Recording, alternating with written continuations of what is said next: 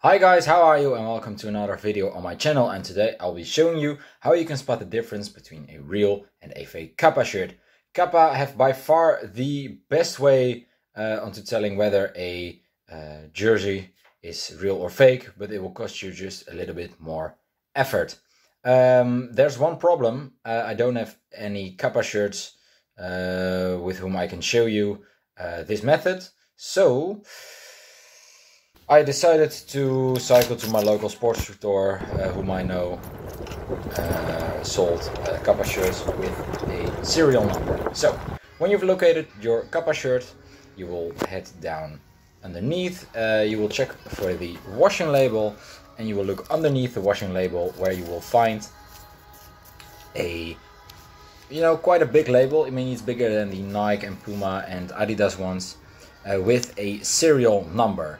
You want to take that serial number and head over to basiclabels.net, which is a site made by Kappa to check whether an item is authentic or not. So that's very cool they did that.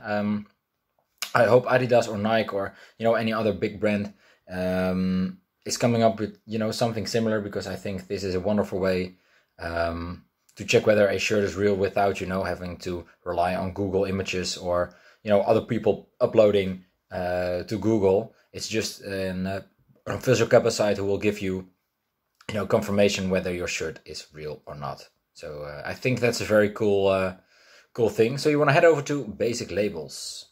So after you've gone to basiclabels.net, you will type in your serial number, which in this case is 67749372998.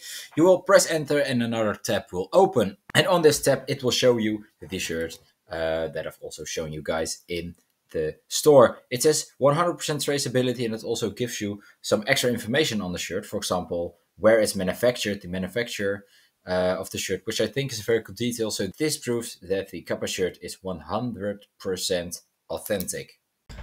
So I hope this video helped you guys out. If it did, make sure you like the video, subscribe to the channel for more football shirt content, and comment down below what you want to see next on my channel, content wise, and how I can improve these videos. Thanks for watching for now. Have a great day and see you in the next video. Bye.